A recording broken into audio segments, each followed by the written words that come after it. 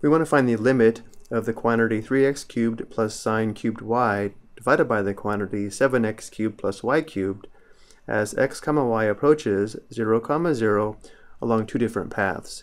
We want to determine the limit along the path y equals x, which is graphed here in the xy plane, and this is the graph of the surface given by the function, and also along the path y equals negative x, which is graphed here in the xy plane, and once again this is the surface given by the function.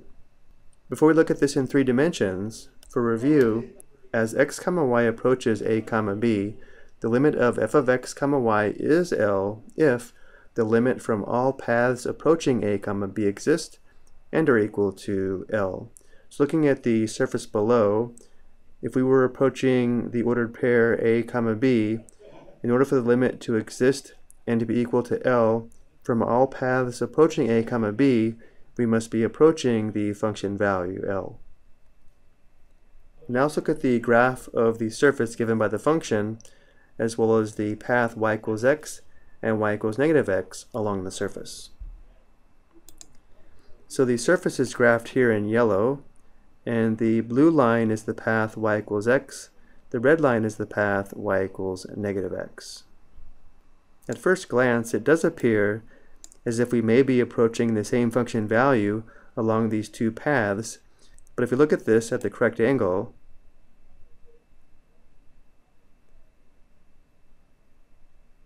let's say here, notice how there is some space between these two lines, and therefore it does appear as if we may be approaching two different values along these two paths. And if this is true, remember this tells us the general limit does not exist. Let's work on determining the limits along these two paths. To help determine the limit along the path y equals x, we will substitute x for y, which will give us the limit as x comma x approaches 0 comma 0, and now we substitute x for y in the function, which gives us the quantity 3x cubed plus sine cubed x divided by 7x cubed plus x cubed. Simplifying the function, this is equal to the limit as x comma x approaches 0 comma 0 of, the numerator stays the same,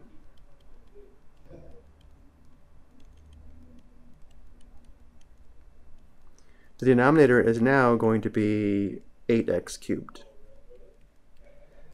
Because we're dividing by a monomial, let's write this limit as a sum of two limits.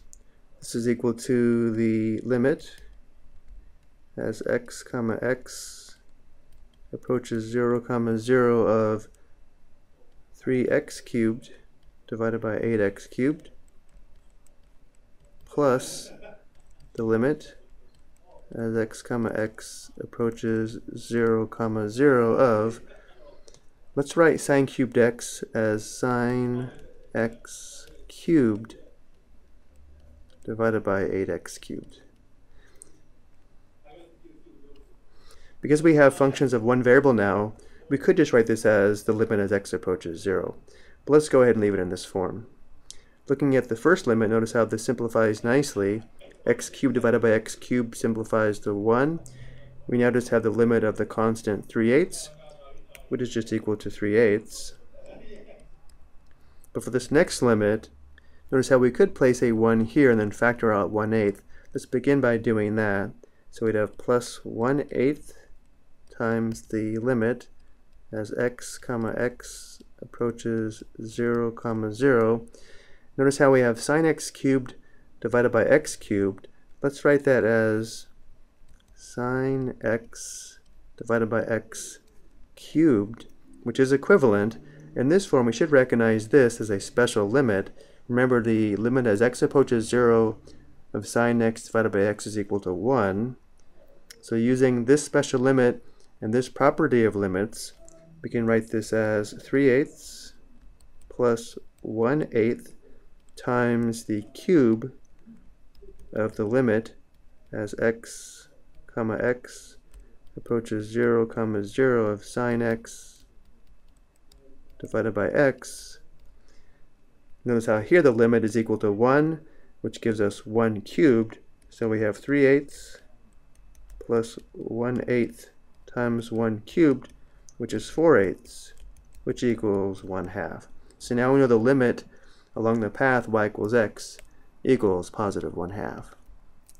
Now let's work on determining the limit along the path y equals negative x. For this, we will now substitute negative x for y, which gives us the limit as x comma negative x approaches 0 comma 0 of 3x cubed plus sine cubed negative x divided by 7x cubed plus the cube of negative x. And now let's simplify the function. We have 3x cubed. Let's write sine cubed negative x as the cube of sine negative x.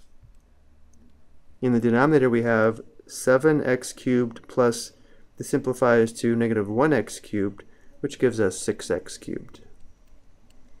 And now let's write this as two separate limits. We have the limit of 3x cubed divided by 6x cubed plus the limit. For the second limit, let's perform a substitution for sine negative x. Sine negative x is equal to negative sine x, and therefore we have the cube of negative sine x divided by 6x cubed. Looking at the first limit, x cubed divided by x cubed simplifies to 1, leaving us with the limit of 3/6, which equals 3/6, or 1/2. And then we have plus the limit. Notice how we're cubing a negative, so it's going to remain negative. And because we have a 1 here, instead of factoring out positive 1/6, let's factor out negative 1/6, which will give us minus 1/6. And then we have sine x cubed over x cubed, which we'll write as sine x divided by x raised to the third power. And again, now we can use this property of limits. And now using this property of limits again, we have 1/2 minus 1/6 times the cube of the limit of sine x divided by x. So we know the limit is equal to 1, and therefore we have 1/2 minus 1/6 times 1 cubed, which is equal to 1/2 minus 1/6, and 1/2 is equal to 3/6. 3/6 minus 1/6 is 2/6, which equals 1/3. And now we know the limit along the path y equals negative x is 1/3. So because the limit along the path y equals x is 1/2, and the limit along the path y equals negative x is 1/3, because we are not approaching the same function value, we know the general limit does not exist. So if we go back to the graph one last time, the graph does seem to verify our work. We are not approaching the same function value from these two paths, and therefore the general limit does not exist. I hope you found this helpful.